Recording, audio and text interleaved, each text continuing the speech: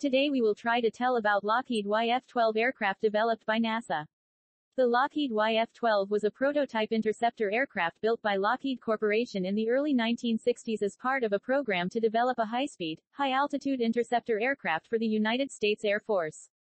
It was based on the Lockheed A-12, a reconnaissance aircraft that was also developed for the same purpose. The YF-12 was capable of flying at speeds of up to Mach 3.35, approximately 2,200 miles per hour, and at altitudes of up to 80,000 feet, making it one of the fastest and highest-flying aircraft of its time. The YF-12 was designed to be armed with air-to-air missiles and to intercept and shoot down enemy aircraft at long ranges. Its primary mission was to defend the United States from Soviet bomber attacks. It was equipped with a radar system that was capable of detecting enemy aircraft at ranges of up to 100 miles, and it was armed with 3 AIM-47 Falcon missiles, which were designed to be launched at ranges of up to 100 miles. The YF-12 was powered by 2 Pratt & Whitney J58 engines, which were similar to those used in the A-12. These engines were capable of producing a combined thrust of over 60,000 pounds, which enabled the YF-12 to reach its high speeds and altitudes.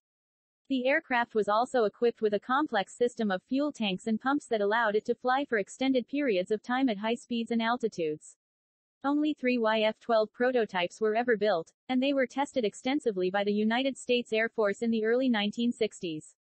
The YF-12 program was eventually cancelled, however, due to a number of factors, including its high cost, the development of intercontinental ballistic missiles, and the emergence of new air defense technologies.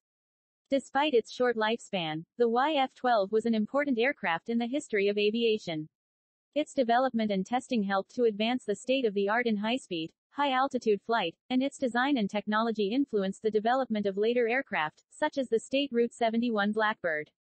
Today, one of the surviving YF-12 prototypes is on display at the National Museum of the United States Air Force in Dayton, Ohio, where it serves as a reminder of the achievements of the aerospace industry during the Cold War.